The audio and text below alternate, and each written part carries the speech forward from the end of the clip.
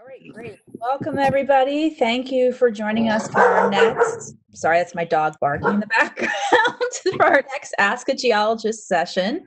I'm very pleased to introduce Dr. Rob Sherrell, professor at Rutgers University. He will tell you a little bit more about his background, and he will be talking to us today about conducting some oceanography down in Antarctica. So Rob, take it away. Okay. Hi, everybody. Thanks for tuning in today. I wish we could all be in the same room, but unfortunately we can't. And I wish I could see you, but I can't. So I'm hoping you can see me and everything's working fine. I think probably most of you are in New Jersey. We might have a couple of guests, friends of mine, Guillaume and Bernat from Caldes de Montbui, which is near Barcelona in Spain. So I think we may have an international audience here today, which I'm really pleased about. So I'm going to be talking to you about Antarctica today. And this is related to geology, but the talk is more about the ocean, which is, of course, part of the Earth. And so it's part of Earth sciences, and part of geology is the ocean. So let me see if I can, there we go. Okay, a little bit about me first. I've been a professor for a long time at Rutgers University, almost 28 years. I'm an oceanographer. My wife is also a scientist, Dr. Storch, and she's a biochemist. And we have two kids who are a little bit older than probably most of you listening, except you parents. They're in their 27 and 29. And they're not scientists, but they do interesting things anyway. Now, I wanted to tell you that when I was in high school, and even in college, I barely knew what oceanography was. And now been a full-time professional oceanographer for some time. So it took me a while to figure out what I wanted to do. When I was in college, I studied chemistry and lots of other things. I've always had lots of interests. So my message there is that things work out in your career and you can go slow and feel your way and change your mind, and that's all okay. By now, I've been on about 30 research cruises on research ships. I've visited all 7 continents, which is a fantastic privilege. I've been to Antarctica 4 times, and I have a research group which includes students and technicians and other people. And sometimes those people from my group have gone to Antarctica, let's see, 3 additional times. So in total, we've been to Antarctica 7 times.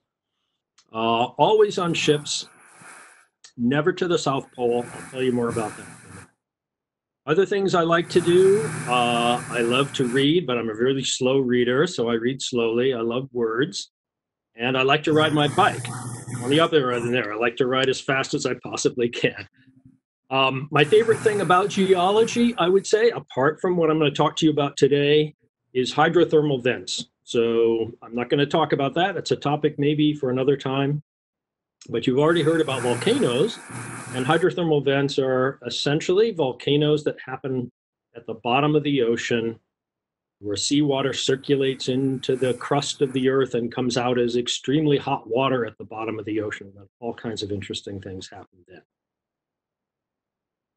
Okay, we're going to start this talk with a little game, and I'm hoping that you will play along. And the question here is, what's the difference between the Antarctic, which is the topic for today, and the Arctic? These are the 2 different polar regions of the Earth, and they each have different kinds of animals. So the game we're going to play is take these 4 animals that you see in these 4 pictures and think about it for a minute. I bet you know most of these, maybe not quite all of them.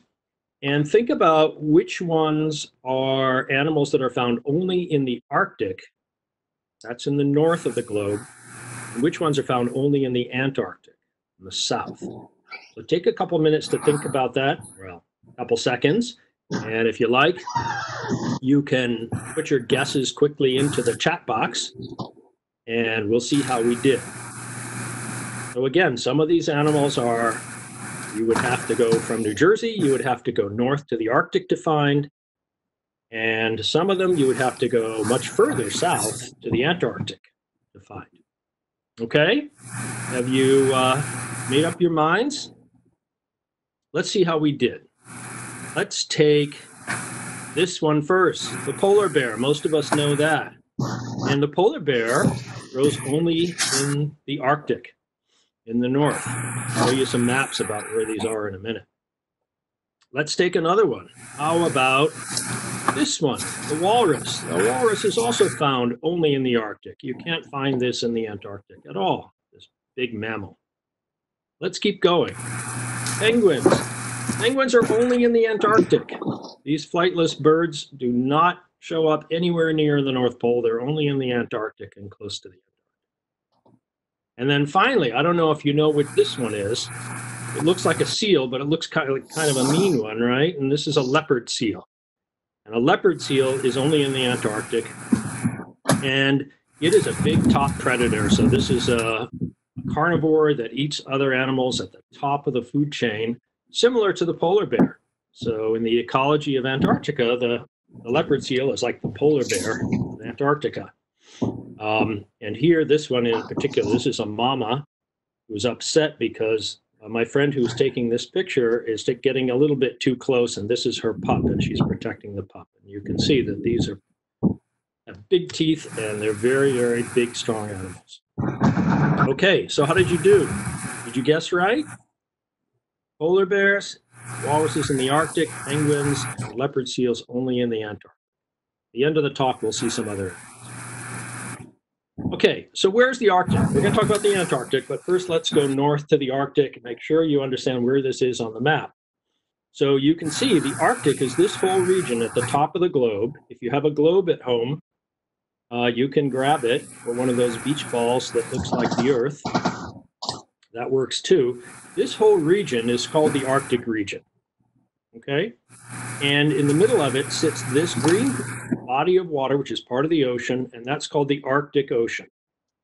Now here's the Pacific over here, if you can see my cursor. Here's the Atlantic, and up at the top of the Earth is the Arctic Ocean. So the Arctic is an ocean surrounded by land, and right in the middle, the yellow dot, I bet you know what that is, that's the North Pole. So the North Pole is sitting in the middle of the water. Now most of a good part of the Arctic Ocean, especially in the wintertime, is covered with what we call sea ice. You can see on the left here, I have sea ice in red and underlined. In case I'm underlining and showing in red words and phrases that might be new to you, and so we can emphasize those and make sure we understand what they are. So sea ice is frozen seawater. It floats on top of seawater. It's not very thick, maybe as thick as you are tall only, and it floats on the surface of the ocean. Now that's different from glacial ice, and I'm showing here the island of Greenland, a very big island, but it's not big enough to be called a continent. And Greenland is completely covered by a very thick layer of ice called the Greenland ice cap or the Greenland ice sheet. And this is continental ice, ice that's sitting on land, and it can get very, very thick. The ice that floats on the ocean can never get very thick at all. Okay, so there's a basic difference between glacial ice that sits on land and sea ice that floats on the ocean. Here's New Jersey right down here for those of you who are in New Jersey. Those of you who are in Spain are way over there someplace. And let's tilt this globe now and start turning it to the south. And if you have a globe with you, go ahead and do that yourself. And so if we turn it a little bit to the south, now New Jersey is up there and Spain is over there. And we're seeing mostly South America. Okay, so we're going to keep tilting the globe, turning the globe to the south. Keep your eye on the southern tip of South America here. There's the southern tip of South America. And now we see that it's actually pretty close to the northernmost tip of Antarctica. So here's Antarctica. And it's important to remember Antarctica is land. It's a continent. And the South Pole sits almost in the middle of that continent. And it's almost a round continent, but it has this funny thumb that sticks up here that seems to get close to the thumb or the point of South America. Now, if you want to get to Antarctica, the most common way to go is in a ship, and this is the way that I've gone. And where you would go is from here, usually from a town called Punta Arenas in Chile, which is in the Straits of Magellan, and you would go out here and then turn south and cross the Drake Passage here, which is one of the stormiest parts of the whole ocean. So it's usually a rough trip on a boat, and arrive here at what's called the Antarctic Peninsula. And that trip, that red line, takes about 4 days just to get to Antarctica on a ship. Okay, so that's what Antarctica looks like. Now let's look at a little bit more complicated map. What you can see here is the same thing. Here's the Antarctic Peninsula sticking out here, but we got lots of labels here. And what we see is that Antarctica is covered with glacial ice. It's a huge amount of ice. The thickness of ice at the South Pole is right here, is over 3,000 meters. So it's more than 2 miles thick. This is a huge amount of ice, a huge amount of water. And in fact, it's, in terms of bodies of water, frozen water in this case, it's second only to the whole ocean. So it's much, much bigger than all the rivers and all the lakes in all the world, all added up. It's a lot of water that sits frozen on this continent. The South Pole, as I said, is right there, but you see other features here. Don't get worried about all the names of things, but can you see mountains? You see where the mountains are represented? Look at this line here. These are mountains. This line that goes through here. This whole mountain ridge is called the Transantarctic Mountains. And the highest one is right here. It's called Vinson Massif. And if you're a mountain climber, you want to climb the highest peaks on all the continents, on each of the 7 continents, then you would want to travel to Antarctica and somehow get yourself to Vinson Massif and climb it. One of my teachers in graduate school was one of the team of the first Americans who climbed that peak for the first time in 1966. Now, the other thing you see on this map is ice shelves. So look around and see if you see something that's labeled ice shelf, just like a shelf where you put the books, ice shelf. So do you see it? There's some big ones. For example, this one, the Ronne Ice Shelf, and the Ross Ice Shelf down here. So what ice shelves are is glacial ice that has flowed off of the continent onto the ocean and is now sitting on the seawater and floating on the ocean. So there's ocean underneath this ice and there's ocean underneath this ice.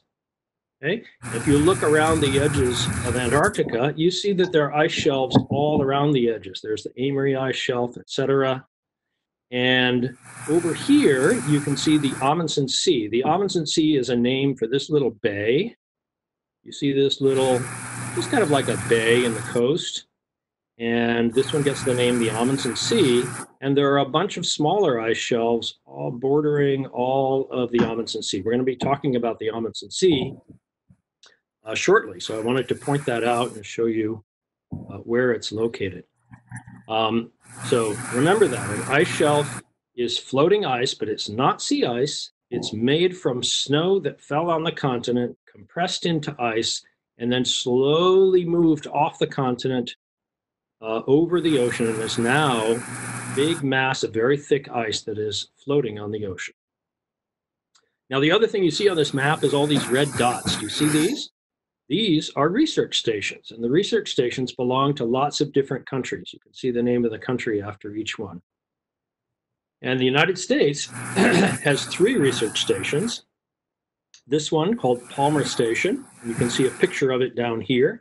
This is the smallest research station that the US runs, and in the summertime, about 40 or 50 scientists and technicians, as well as cooks and engineers and things like that, live all together in this cluster of buildings right there.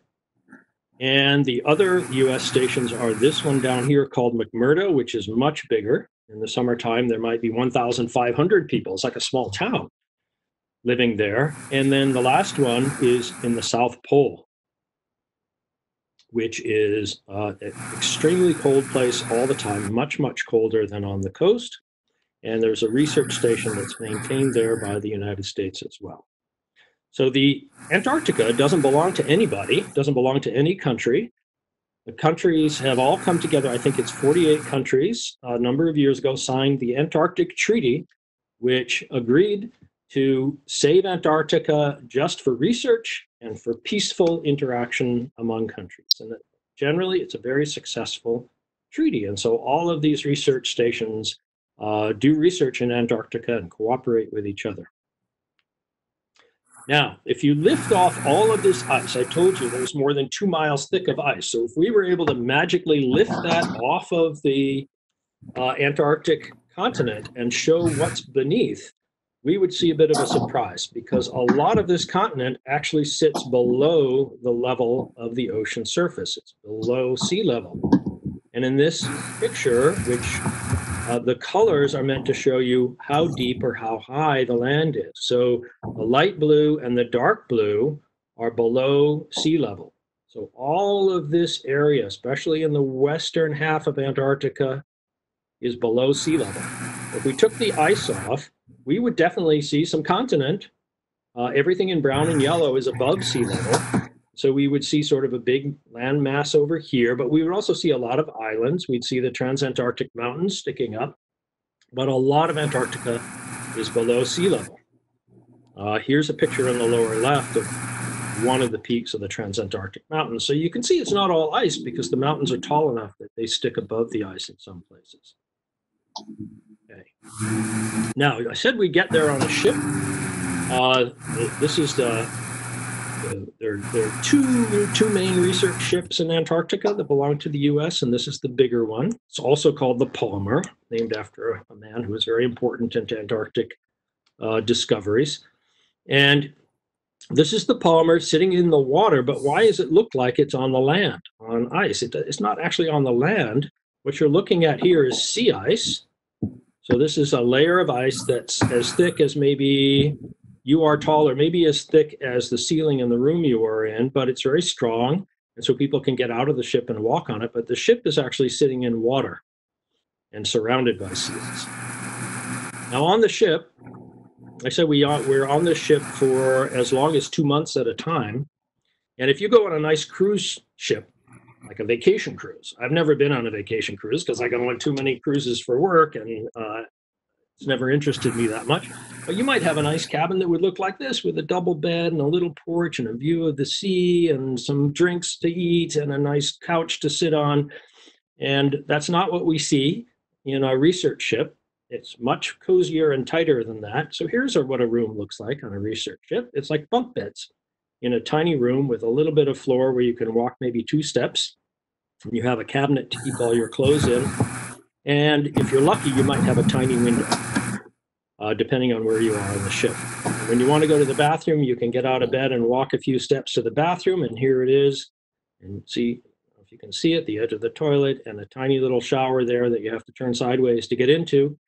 And usually these bathrooms would be shared by 2 bedrooms like this. So 4 scientists are all sharing one bathroom. But it works out okay. And in fact, when we're doing science on the ship, we're taking samples from the deck of the ship into the ocean, and this work goes on 24 hours a day. So you sleep when you can. Sometimes you're sleeping in the middle of the afternoon because you're going to be up all night, and it just depends on what's happening on the ship. Now, the nice thing is that everybody gets to eat together. You can see down here on the lower left, this is a dining room, which on a ship is called the mess. That's it. It's not really messy, but it's called the mess. And so people can eat here. And the total number of people on this ship might be, if it's a full ship, about 60. And sometimes there's some spare time, and you can go sit in the lounge and read or listen to music or watch movies. So it's a pretty nice atmosphere, and everybody cooperates with each other. It's generally quite fun. Let's go back to the map for a second. The thing I wanted to emphasize is that Antarctica has been melting. The ice on Antarctica has been melting more than usual for quite a few years, since maybe about the time your parents were kids. Now, this map is showing, don't worry about the middle for now. See the red dots around the edge? The bigger red dots have a little line pointing to individual ice shelves, and the red color indicates that all of these ice shelves are melting. So all of these ice shelves are melting more than usual in the last few decades. There's some over here in East Antarctica that are melting less than usual. But what this means is that the ice from the middle is flowing to the edges faster than it did, let's say, 40 years ago or 50 years ago. And it flows onto the ice shelves, and the ice shelves are getting thinner and they're flowing faster. So if you look at a blow up right here, this blue box, and go over to the right, now I've shown a magnified view of that. And the colors here are not real colors. The colors are representing how fast the ice is flowing into the ocean, which is shown in white here. So you can see all of this is continental ice, and ice can flow. It flows. Imagine if you put peanut butter in the fridge, and then you put it on a spoon, and then you left the spoon in the glass, and you came back maybe half an hour or an hour later, you would find that the peanut butter had flowed, it warmed up and flowed off of the spoon, maybe, and partly into the glass. You've done that. And glacial ice is a little bit similar. It can actually flow, even though we think of ice cubes as very hard and crystalline. So the ice flows into the ocean, and it's flowing faster and faster into these ice shelves, and the ice shelves are getting thinner as well. And the result of that is that this whole process moves ice from the continent into the ocean where it melts, and that causes the whole level of the ocean to rise up a little bit. This is called sea level rise. And sea level is rising right now as the global climate gets warmer. Right now, I just saw an article on my phone last night that given the temperatures that we've had up until this month, April, it looks like 2019 might be the warmest year ever on the surface of the Earth since we've been taking measurements of temperature for the last 100 years or so. Now, the reason that this warming is happening is because all of us humans, your parents and your grandparents, have been burning oil and gasoline for a long time. And when you burn oil and gasoline, you put a gas called carbon dioxide into the atmosphere. And this is what's called a greenhouse gas. And it's called a greenhouse gas because when you have more carbon dioxide in the atmosphere, you trap the Earth's heat into the atmosphere and onto the surface of the Earth. And the Earth can't help but get a little bit warmer all the time. And that is what's causing this increase in the melting in Antarctica. So let's look at this idea of ice shelves for a minute, where the continental ice, the glacier, meets the ocean. So here is a cross section. This picture is like if you took a cake and made a slice down through it. We've made a vertical slice through the edge of Antarctica here, and all the light blue is ice. And off to the left, out of sight, is the rest of Antarctica and all the glacial ice cap. And to the right here is the ocean. All the dark blue is ocean water. And this is showing how the ocean water interacts with the ice. Now we know that the ice is flowing. It's always flowing towards the sea. And when the ice flows, it makes this shelf, which is floating on the ocean. And underneath the shelf is this area, which is called the ice shelf cavity. Cavity, just like you get a cavity in your tooth. It's an area underneath the ice shelf. Now, the way these ice shelves are thinning and the melting is happening is two different ways. The first way, the most important way, is that warm water from the deep ocean comes up onto the continental shelf here. This is ocean sediment and rocks down here in brown, and it runs along the bottom, and then it gets into the cavity and it meets the glacial ice. Now, the glacial ice is very cold. The water is warm. It's not warm for you and me, but for Antarctica, it's warm. It's about maybe 3 degrees Fahrenheit above the freezing point. And so it melts the ice slowly but continuously. It melts the ice, and that melted ice then becomes liquid water, and the liquid water mixes with the seawater and dilutes the saltiness a little bit, and that water becomes lighter and rises up. And then it comes out like this, out from underneath the ice shelf. So this is like a pump that continually takes water from beneath and sends it out here. We call this the meltwater pump. Now, the other thing that happens is, especially as the ice shelf gets thinner, it gets faster at breaking off pieces of it. And when you break off a piece of an ice shelf, you make an iceberg. You guys probably know what icebergs are. Icebergs are glacial ice that's broken off from a continent somewhere, from an ice shelf, and is now floating in the ocean. It's not the same thing as sea ice, which is shown over here, which is very thin ice, which is actually made in the ocean by freezing the surface of the ocean. Sea ice is made from seawater, and glaciers and icebergs are made from snow that got compressed into ice on a continent. Okay, so this ice shelf is losing ice by making more icebergs and by melting from beneath. So this cavity is slowly getting bigger and deeper. And this is happening under all the ice shelves around Antarctica, and especially in the Amundsen Sea. So what we are studying, the aspect of this process that we're studying, is we have a hypothesis, that is an educated guess about what is happening, that is focused on the chemistry of the seawater. And we're focused on this element iron. Sure, you know what iron is. You've seen iron objects. Your refrigerator is made of iron, for example.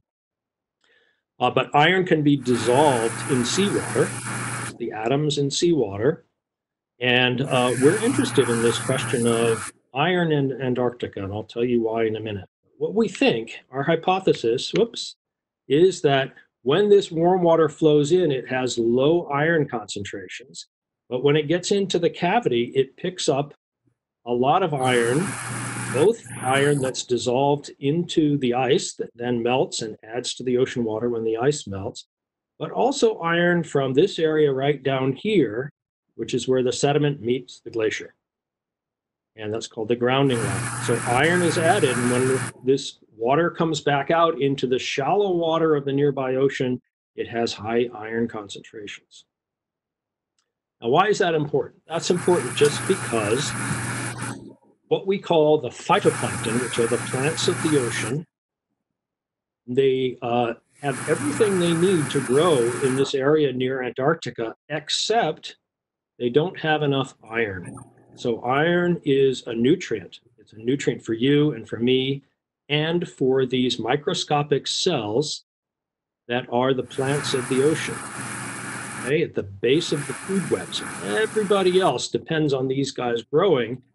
But in general, in the ocean near Antarctica, they don't have enough iron. So it's as if you were growing up as a kid and you never ate green leafy vegetables and you never had meat, and you didn't get enough iron in your diet. You would start to get sick.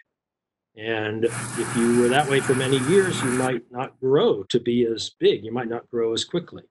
So these phytoplankton are all a little bit stressed because they don't have enough iron.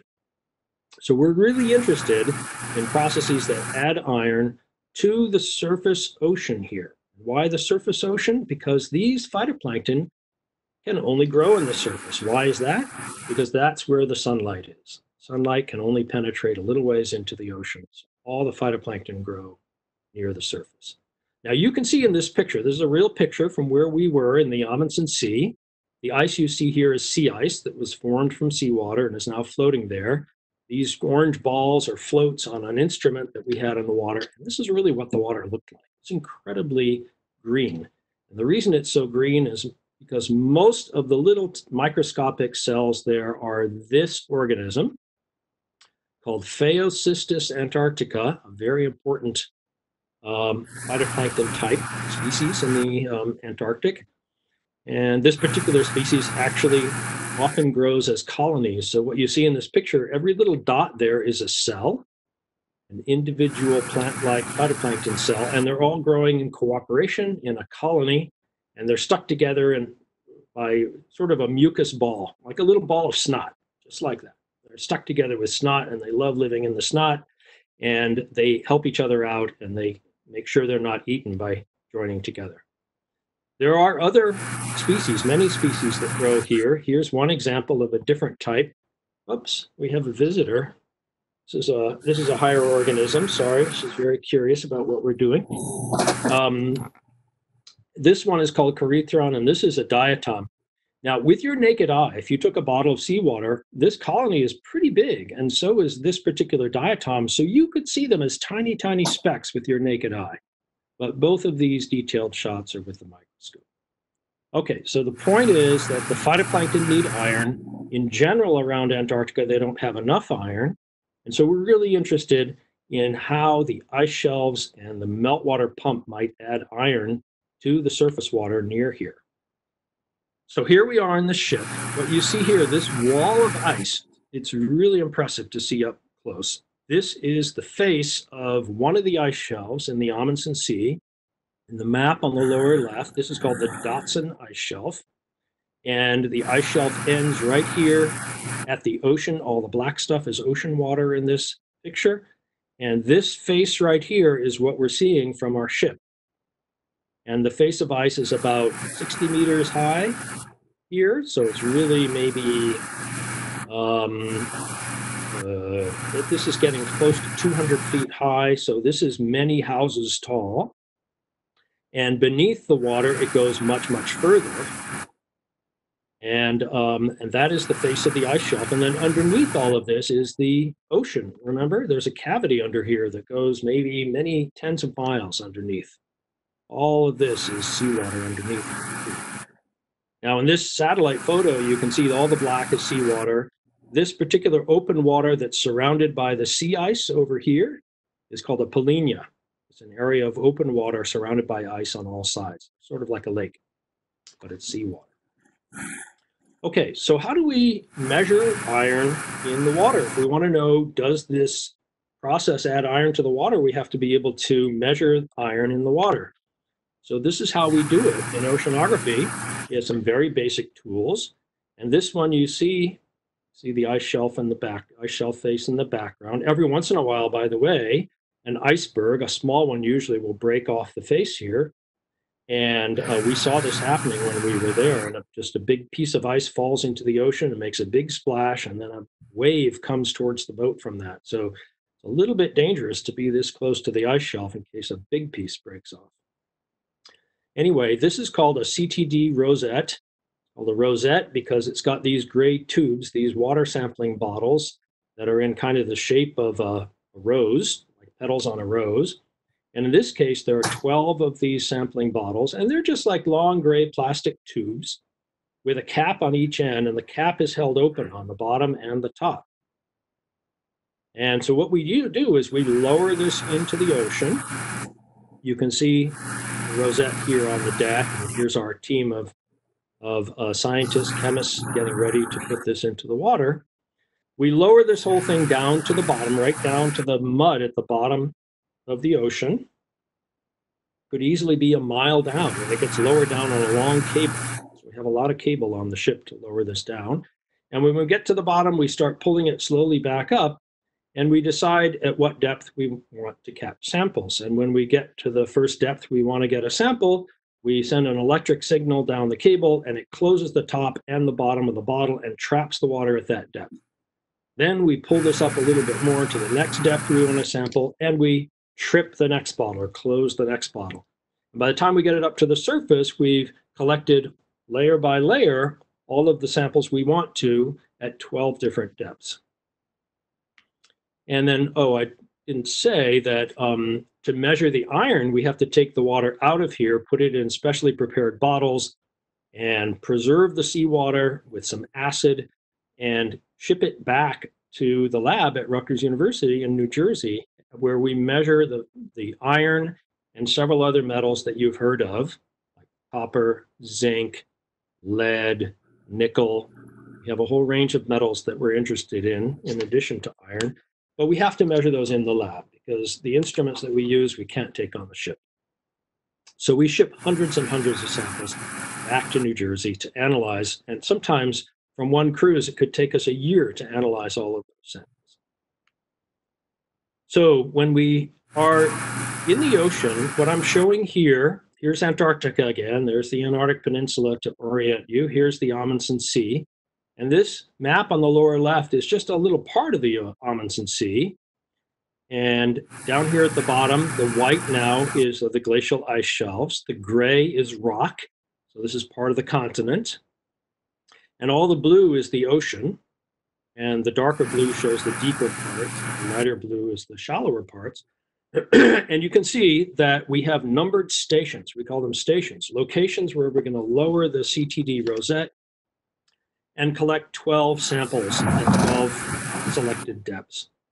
And through this, we begin to get an understanding of what the 3D distribution of iron looks like in the Amundsen Sea. Where is it high concentration? Where is it low concentration? So as an example, let's say we took station 17 here. We might see something like this once we'd analyzed the samples in the lab.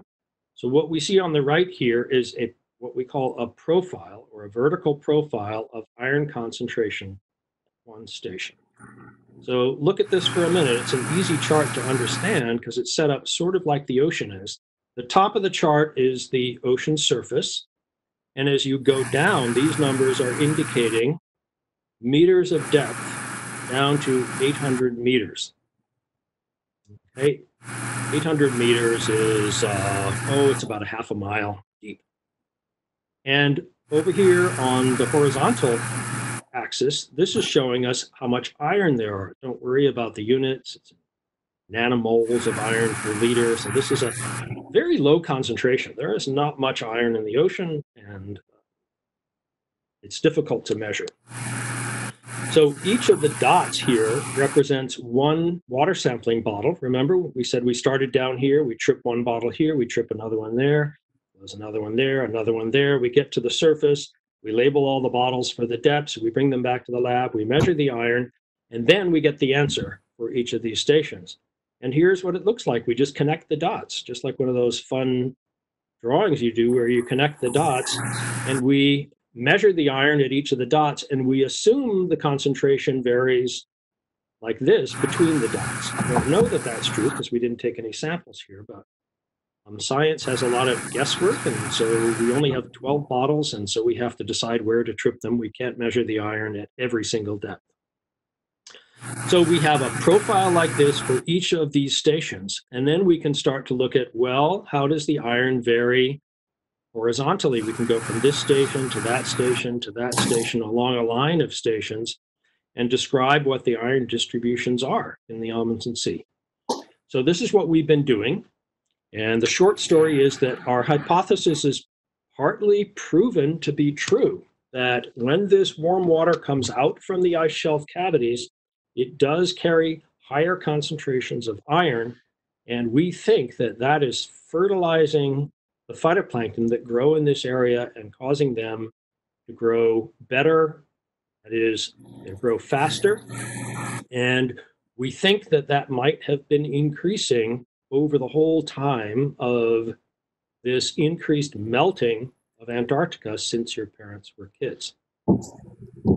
Now, we're limited here because on a ship we can only take so many samples, and we get a rough idea of what the iron distribution looks like, but we can't sample everywhere, and we're only in this area for maybe 3 weeks. And so we go there, let's say, height of the summer, which would be, let's say, January, because we're in the southern hemisphere. Calendar is flipped. Height of summer is in January instead of July. And let's say we can only go there in 3 weeks in January, so we have no idea really what happened in December or November, or what happens in February and March. And does the iron change concentrations? Does the water move around?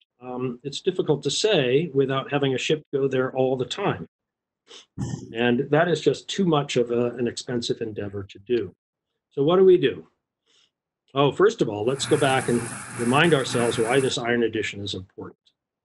Well, we think if the ice shelf melting fertilizes the seawater with this extra nutrient iron, which the phytoplankton are all wanting very much, then the climate warming that's going on right now that's causing increased melting of the Antarctic ice may be disturbing the ecosystem in the ocean. The ecosystem is all the interconnected animals and plants that grow together and interact with each other, and all of them depend on the phytoplankton. So if we change the phytoplankton, we may be changing the whole ecosystem, and we're trying to understand in what ways that happens. And it's possible that more phytoplankton, or faster growing phytoplankton, might be good for the ecosystem. It might be bad for the ecosystem. And we're beginning to see signs of change in Antarctica over the last few decades. For example, big changes in the populations of penguins. Some species of penguins are decreasing and others are increasing. Okay, so going back to what I was saying before, and we're almost done now, is we can only measure in so many places in the ocean. So if we want to find out what's happening in the wider Amundsen Sea over time, we can make a computer model. So this is a simulation using a computer that can help us understand where the iron goes after it's added to the ocean. So we've created this kind of model. A model, of course, is just a representation of reality. So if you have a model airplane, it might have two wings and it might show the body and the tail, but it might not fly, and you might not have all the details in that model, but it's an approximation of the real airplane. So this is an approximation through a computer of the real ocean. And what we see here, this bay is the Amundsen Sea. I don't know if you can see it, but there are some black lines, especially these black lines here. That's the edge of the continental shelf. And beyond that, up in here, it gets much deeper. Down here, the white line is the edge of all the ice shelves. So you can see, I'm moving my pointer now to all the ice shelves that are fringing the Amundsen Sea. So these are all ice shelves where the glaciers come from Antarctica and are running into the Amundsen Sea. It's a huge area of catching melting glacial ice. What I'm going to show you here in a little movie is what the computer model is telling us is happening with that meltwater that's coming out from the ice shelves.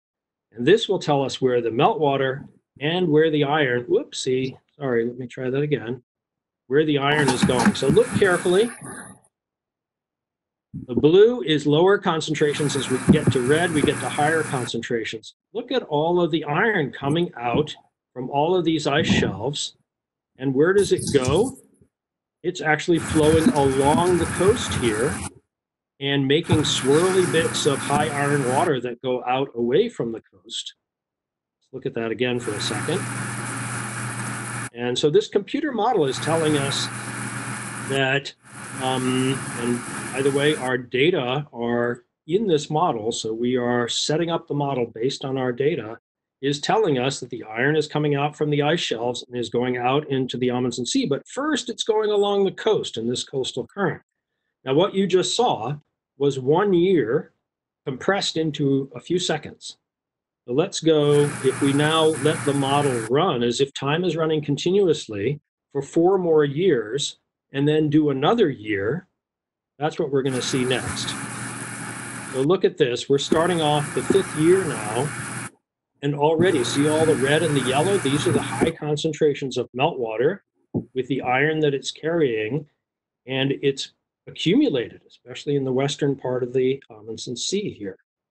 And if we run that more, isn't this cool? You can see all the swirly water, and some of this high iron water goes out into the ocean beyond the Amundsen Sea.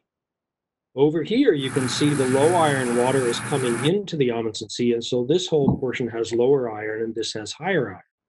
But the only place where we've sampled is right in here during 3 weeks in 2010 and 11. So that's all we know from our data. This is all a simulation of what we might expect. So this model is a further hypothesis that we can test. And right now, I'm hoping to get some funding from the National Science Foundation to go back to the Amundsen Sea and do more sampling of iron and other metals and see if this model is telling us the truth or not. So what are we doing in the future in this field? Well, the big question is, will West Antarctica completely melt into the ocean at some point in the future? That we'll have a question about that, and I'll try and answer it in the question period. Now, this isn't the first time that Antarctica has undergone major melting. When the last ice age ended, starting about 20,000 years ago, there was a huge amount of melting of Antarctica. And so we're very interested in whether the melting that's happening now is similar to what happened in the past. And we make analogies between the two processes. And then finally, for the phytoplankton and for the food web, once again, if this iron addition makes more phytoplankton, but also makes the phytoplankton cells start to grow fast earlier in the spring, then what are the effects on all the sea animals that for hundreds and thousands of years have gotten used to the phytoplankton hitting their peak at a certain point in the summer? Now they're peaking earlier. What will that happen? What will effects will that have on all the other animals that need to feed on the phytoplankton or that feed on small organisms that themselves feed on the phytoplankton? So the timing of the growth of the phytoplankton, we think, is really important to the ecosystem. So finally, just the final message is all of this sea life that you see here, and we can talk about these more in the questions if you like, depends on the phytoplankton at the base of the food web in Antarctica. And the phytoplankton depend on the iron, and the iron supply depends on the melting of the glaciers, the melting of the ice shelves. So that's the simple two-sentence summary if you want to remember the talk. So thank you very much, and I'm very happy to take questions now.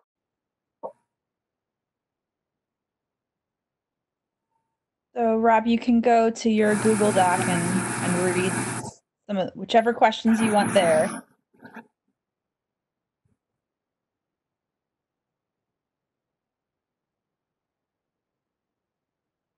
Rob, you muted yourself by accident.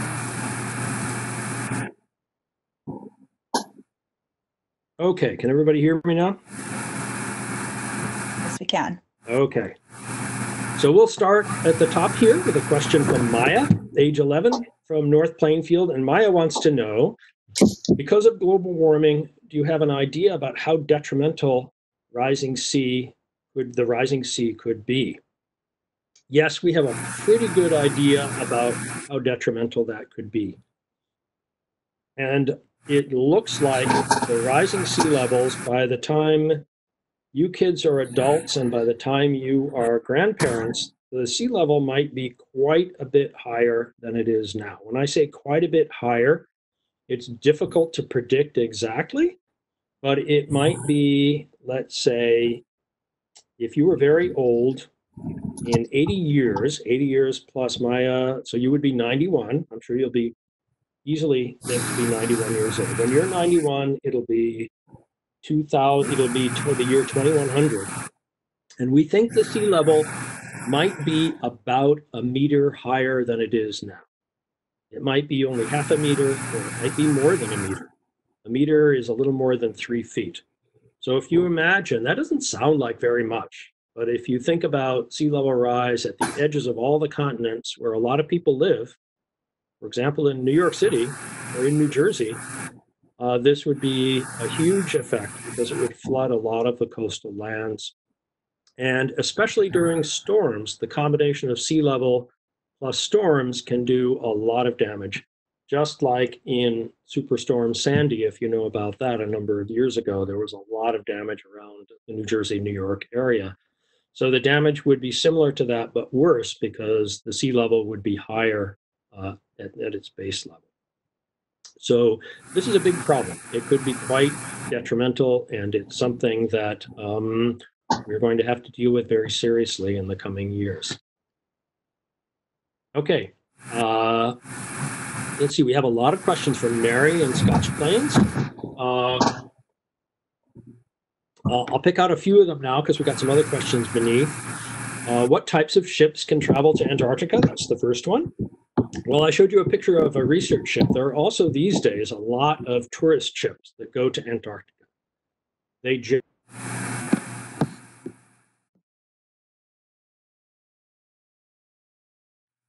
Hi, everybody. This is Rob Sherrell back again with questions about Antarctica. Sorry, we had a technical glitch a few minutes ago. So I'm going to pick up with additional questions. What we were talking about, the first question I got to, I think the only one I got to, was what types of ships travel to Antarctica. There was a follow-up question to that as well, which is, do they have to be icebreakers? And they don't have to be. There are different classes of ships. You can go to Antarctica on a sailboat. In fact, once I was on one of my trips, I ran into 2 French retired gentlemen, and they had sailed their sailboat, not a very big one, maybe 32 feet, from South America to Antarctica, and they were on the adventure of their lives. And it was a fiberglass sailboat, and they were being careful And I hope they got back fine as well. So you can get to Antarctica on a small boat if you're very adventurous and you're prepared for emergencies. So they don't have to be icebreakers. Even icebreakers have different classes of icebreaker. Most of the tourist boats are not icebreakers. They are called ice strengthened hulls. So they are somewhat stronger, especially in the bow, but they don't have the capability to actually break through thick sea ice. And even icebreakers have different capabilities. And the research boats that I've been on, that the science is done from, are sort of the lowest class of icebreaker. So it's possible for them to get stuck in the ice. And in fact, the photo I showed of the Palmer, surrounded by sea ice, if you remember, with people walking around it on the sea ice, that was actually from a period when the Palmer got stuck in sea ice and couldn't move and was stuck there for about 2 weeks. And eventually the wind changed and blew the sea ice and broke it up, and the ship was able to get out. The strongest icebreakers are nuclear powered, and they're extremely strong and can move at quite a fast rate through ice that's maybe 6 feet thick or 8 feet thick. And chunks of ice go flying off the bows. These chunks of ice are like the size of school buses, and they're constantly flying out of the way in the bow as the ship plows through the ice. I've never been on an icebreaker that strong before.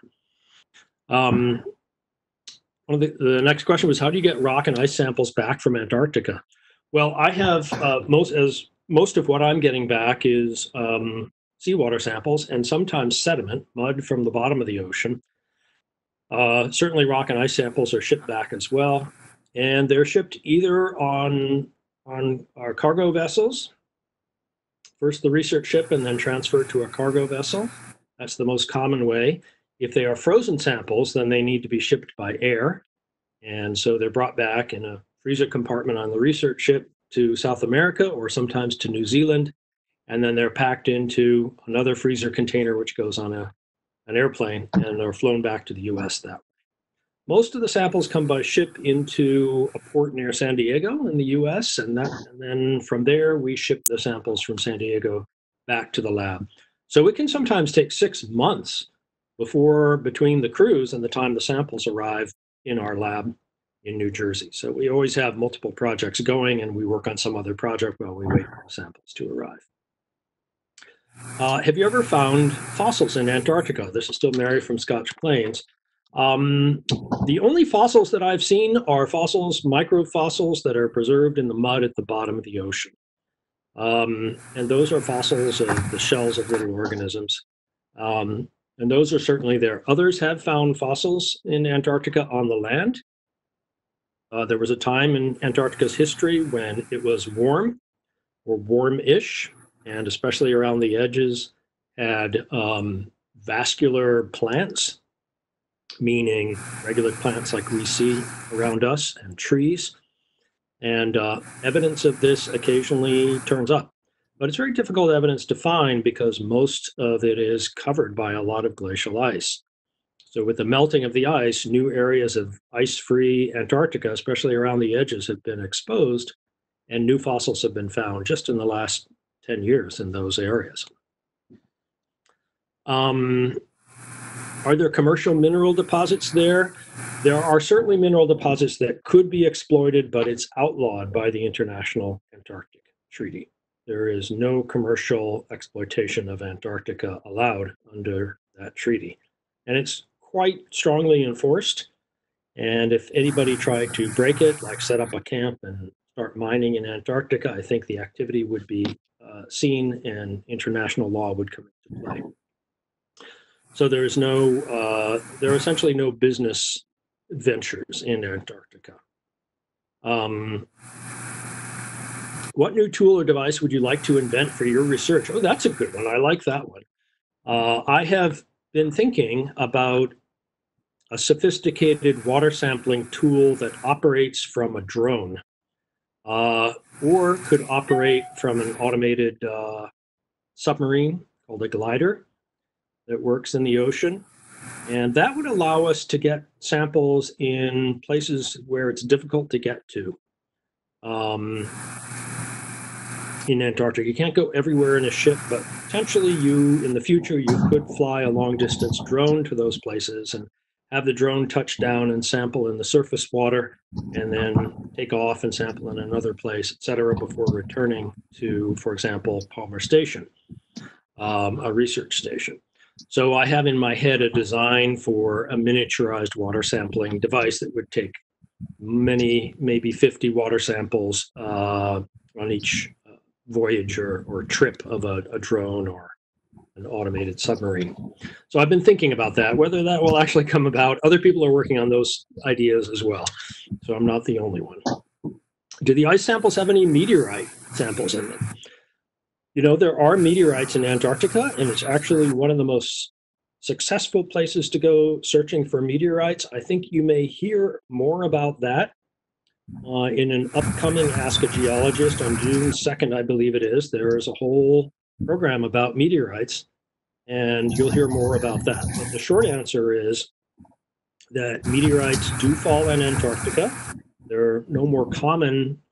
They don't fall from the sky to Antarctica any more than they fall to New Jersey, but it is easier to find them. Part of the reason is that you have black meteorites against white snow and ice, and so the contrast makes it easier to find, as opposed to, for example, going out in a farmer's field and looking for meteorites. They're certainly there, but most of them are small and they don't look that different from the rocks that are in the soil anyway, so it's hard to find them. In Antarctica, there are several reasons why it's easier to find meteorites, but it's a very adventurous thing to do because it requires living for weeks in a tent in certain areas in Antarctica that are very cold and very windy. And nevertheless, there is a meteorite hunting expedition that happens at least once a year. Let's see. Question about ice samples and Earth's magnetic field, whether the magnetic field gets recorded in ice samples. And the answer, as far as I know, maybe somebody else can chime in, one of my colleagues can chime in at some point here, but no, the Earth's magnetic field does not get recorded in ice. However, lots of other things do. The follow-up question was, is there iron dust in ice? And there certainly is, because dust from dry, arid areas of the continents blows all over the globe, and some of it, a small amount of it, lands in Antarctica. And people have studied this, have taken ice cores from near the South Pole and other areas and measured the amount of dust and how much iron it contains. And this dust is mostly coming from Patagonia, the southern tip of South America, and from Africa and Australia. So there is iron dust in the ice. And in fact, when I talked about the iron being added to the seawater in the ice shelf cavities, part of that iron is dissolving of iron dust that is entombed within the glacial ice that only gets released when the ocean water melts that glacial ice. And that glacial ice, by the time it reaches the edge of the continent, some of that glacial ice might be as much as 1 million years old. So the ice at the bottom of the pile of ice in Antarctica, in places, fell as snow up to 1 million years ago. And that eventually flows to the edges of the continent and could be part of what you find in an ice shelf. So yes, there's iron dust in ice. We think, based on the data that we have so far, that the iron that gets added to the water is not mostly from that glacial ice, but is actually from if you remember, what I called the grounding line and the sediment right where the glacier meets the mud within the cavity. That sediment releases iron. The iron gets into the mixture of seawater and meltwater. Because that is more buoyant, it rises up underneath the ceiling of the ice shelf, if you like, and then comes out at a shallow depth where it can supply iron to the phytoplankton on the surface. So that's a way of getting sediment-sourced iron up into the upper water column. Call it the water column. The upper water column is where the phytoplankton grow. Without the meltwater happening, you wouldn't have the buoyancy to get that water that's in contact with the sediments up to the surface. There is no mechanism for mixing that very deep water up to the surface. We have another question here. How does the water in the oceans move around Antarctica? So that's a great question. We have something called the Antarctic Circumpolar Current, the ACC. And the ACC is a big donut of ocean that moves from west to east and continually circles around Antarctica. And this is actually the largest ocean current in the world by far. It carries a lot of water very fast around Antarctica, spinning constantly. And this is a really important aspect of the Earth's climate because that ocean water interacts with the atmosphere above it. And between the two of them, they kind of make a thermal boundary between Antarctica and the rest of the world. And they prevent too much heat getting from the tropical areas down to Antarctica. And that's part of what keeps the Antarctic continent so cold and keeps the ice cap intact. Is the water the same chemistry all around Antarctica? Absolutely not. And that is actually part of what we are really interested in studying, chemistry of the water and how it interacts with the living organisms in the water. So we've sampled only a tiny amount of the water around Antarctica, so we don't have a very good answer to that question. There's some aspects of the chemistry, like how much total salt is in the water, the salinity that we know much better than, for example, how much iron is there. And that's simply because we can measure the salt content, the salinity, automatically on the CTD every second as we lower the CTD down and bring it up. And so a lot of CTDs have been deployed around Antarctica over the last 50 years or so.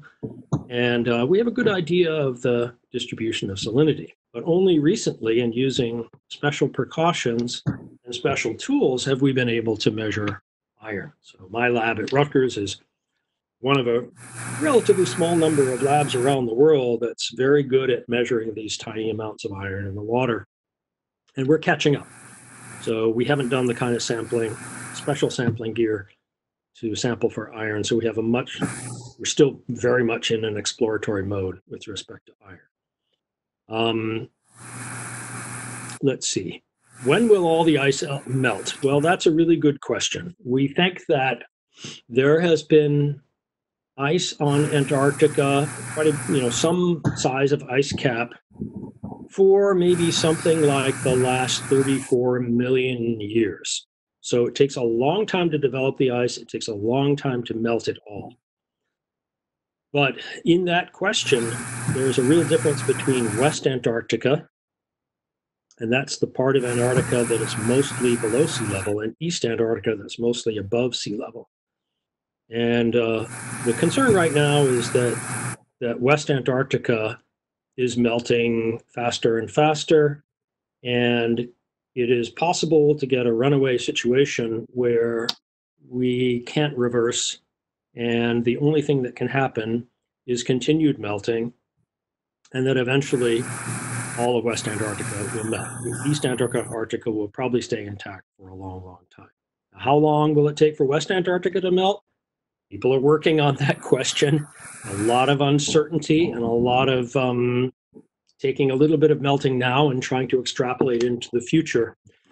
But we're talking about hundreds and hundreds to thousands of years. So it won't be very soon, we think, but it might be soon enough to affect the lives of our not too distant progeny. Even in a couple of hundred years, enough melting might happen that that sea level could rise considerably, many meters, and this would be devastating for the distribution of life around on the continents right now, of human life. We would need to have some severe adaptation or moving away from the coasts in order to accommodate that. Will the land bounce up after the ice is gone? Absolutely. The weight of part of the reason that West Antarctica, the continent, is below sea level now is because the weight of all that ice has sat on that continent for enough millions of years that it's actually pressed the continental rock a little bit deeper into the mantle of the Earth. And when you remove the ice, removing all that weight means that that piece of continent bounces back. Bouncing is maybe a bad term because it rebounds very slowly. This is called isostatic rebound. And at the fastest that happens, for example, some places on the coast of Norway, over the course of a person's life, they might see that a rock that used to be below sea level, or let's say a boulder the size of a person, is now completely out of the water. So that could be a meter or two of rebound over, let's say, 50 years. So this would, Antarctica would definitely rise up. It would take a long, long time, and that's a whole other set of predictions to understand how long it would take. There's an interesting related phenomenon, and that has to do with gravity. And when we talk about sea level and sea level going up because of Antarctic melting, well, sea level rise, you would think that all the water just adds to the ocean level evens out everywhere, and the sea level rises in equal amount everywhere. But it turns out not to be true. And part of the reason that some areas of the ocean rise more than others is because of gravitational effects, small differences in the gravitational field of the Earth, and the gravity of large masses of land and ice on the Earth. So it's a little bit counterintuitive, but if all of the ice in Antarctica melted, yes, the sea level would go up, but it wouldn't go up near Antarctica as much as it would go up elsewhere. The reason for that is that right now, all of that ice in Antarctica has a gravitational pull of its own. Gravity is a force associated with any object that has mass, and there's a lot of mass in Antarctic ice. So right now, Antarctica, because of its own gravity, is pulling the ocean water towards it ever so slightly. So sea level is slightly higher around Antarctica than it is in some other places in the ocean. So if that ice all melted and went away, you wouldn't have that mass anymore, and that effect of pulling the sea level towards Antarctica would diminish. Okay, let's get on to, I have just a handful of other questions here. If the Antarctic Treaty didn't exist, will it be possible to develop it and have big cities like we have here? Here, I think that means the US and New Jersey, for example. And in theory, yes, that would be possible. And it's not completely crazy to think that cities might have been developed if there hadn't been an Antarctic Treaty. Probably that would have only happened if there had been a reason to be in Antarctica for example, exploiting minerals, doing mining, or doing some other economic activity, or setting up fishing or something like that. Certainly small villages have been set up in Antarctica in the past. I don't know, maybe camps is a better word, for the purposes of whaling. So in the early part of the 20th century, the late 19th century, whaling camps were set up to process whale meat, and it was a big industry. And in fact, many of the whales around Antarctica were killed at that time. And they've been slowly coming back ever since. So there has been a little bit of sort of population of small villages, I would say, on the edges of Antarctica in the past. It's a very difficult place to build a city because it's mostly ice. There's some exposed areas of rock, so you'd have to probably build your city right on the edge of the continent in one of those exposed areas, and there are not very many of them. The U.S. research stations on the edge are built in the relatively ice-free areas.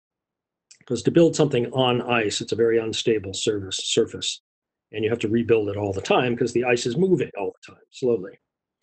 So I personally am glad that we don't have big cities in Antarctica. It's an absolutely beautiful place to visit and to see raw nature completely undeveloped.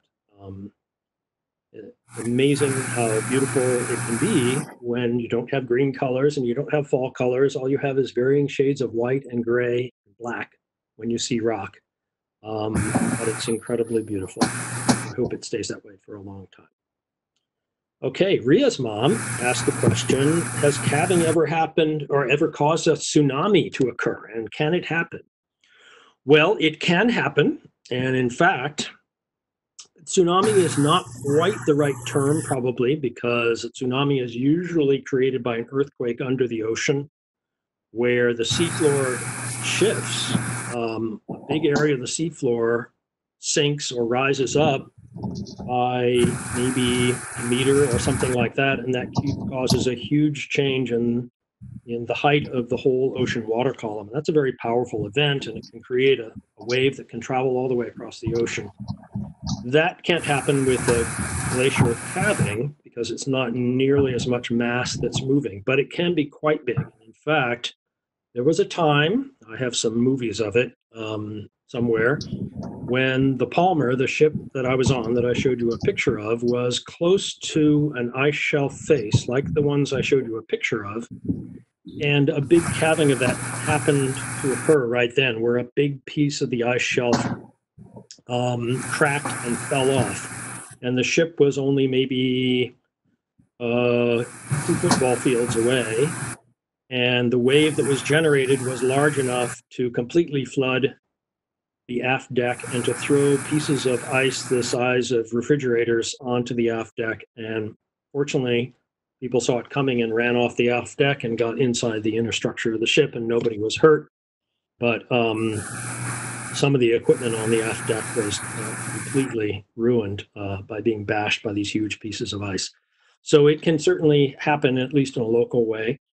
And ships, since that event, the US ships are not allowed to approach within a certain distance of an ice shelf face or even an iceberg out in the ocean. In fact, I've seen it happen that a large iceberg will sometimes crack and split in two. And when that happens, often the iceberg can rotate in the water, sometimes 90 degrees. So then you might have the small tip of the iceberg above the ocean, but when it rotates, the much bigger bottom part can come up to the surface and can hit a ship from underneath when that happens. So it's important to stay away from these areas and make sure everybody stays safe. Fortunately, the safety on U.S. research ships has an excellent record. Lauren Barron wanted to know, how do you obtain permission to perform research or navigate areas occupied by other countries? That's a really good question. So this is all governed by the details of the Antarctic Treaty, and I have to admit some of this I'm not very expert on. But there is a lot of cooperation. For example, nominally, different parts of Antarctica are split into pie wedges that are sort of under the, not the control, but under the stewardship of different countries. And that doesn't really mean too much in terms of who can go where. So we have always been able to sample in waters around Antarctica that are nominally under the stewardship of another country. And those agreements are preset within the portions of the Antarctic Treaty. So generally speaking, there is not a big problem with traveling around Antarctica or onto the continent in order to perform research. It's probably one of the best operating treaties in the world, frankly, and generally speaking, except for violation of the prohibition on fishing, is probably the biggest problem, the biggest violation of the treaty. And it's not possible to enforce all of that because you can't have, international police boats everywhere in Antarctica. It's a very difficult place to get to and expensive to get to. The final question is, how did you decide to become a geologist and an oceanographer? And other than Antarctica, where else has your career taken you? Oh, that's a funny question. I had a circuitous route to becoming an oceanographer. I think it started when I was in junior high school. I had a summer job off the coast of Massachusetts, and that job was harvesting seaweed. And it was called Irish moss, this type of seaweed. And it was used commercially. We sold it to a company that dried it out and then sold it to another company, and they extracted carrageenan from it. Carrageenan is a stabilizer for emulsion, so it's used in shaving cream and food like Cool Whip and things like that. And at the time, it was mostly extracted from the seaweed. So that was kind of like a summer job, and we'd go out on boats at low tide, small boats, and along the coast. And we had long rakes, 16-foot long rakes with big bronze heads on them, and we'd scrape the seaweed off the rocks and into the boat. And then when we got to shore after several hours of this work, we would sell it to the manager, and he would weigh it all, and we'd get paid 3/4 of a cent per pound. So, but through that experience, I learned to just love being on the ocean in a boat, and I think that stuck with me. But it wasn't until after college, well after college, that I decided to try to become an oceanographer. I was initially a biochemist and working in a physiology lab at medical school at Columbia University, and I enjoyed that. But after a couple of years, I decided it wasn't my cup of tea, and I tried to join my interest in the ocean with my interest in chemistry. I got another job as a technician at the Lamont Doherty Earth Observatory, which is part of Columbia University, located on the New Jersey side of the Hudson River, right on the New Jersey-New York border in Rockland County. And so I was there for 2 years working as a technician, and decided that I had a chance to go on a couple of research cruises, that I really liked this field. And then I applied to graduate school and eventually got my PhD at MIT, and was able to become a professional oceanographer. And that's what I've been doing now for quite a few years. And I've had a great chance to go many places with this job for field work, for international meetings. So my career has taken me, as I said, to all 7 continents. I was not too long ago in China giving a series of talks and interacting with Chinese colleagues on ships. I've been across the Atlantic Ocean. I've been across a good part of the Pacific Ocean. I've never been on a ship in the Arctic Ocean, but somebody from my research group did go on a ship on the Arctic Ocean. I've been in the Mediterranean. Let's see. Yeah, so I guess that's about it. 30 research cruises. A number of those cruises have been not on the ocean, but actually in Lake Superior. For a while, I was studying the chemistry of Lake Superior, the largest lake in North America, which in some ways is kind of like an ocean. And so I could apply the tools that I know to study of that lake. I've gotten a chance to go to lots of different places and to spend some time living in other places doing science during academic sabbaticals. So it's a fantastic job to become a scientist and to have the capability to travel, and especially to get to know people in other cultures working on similar or related topics, but from a different point of view. And this is really a chance to enrich your life and to open you up and make your brain more flexible. So that I am very grateful for.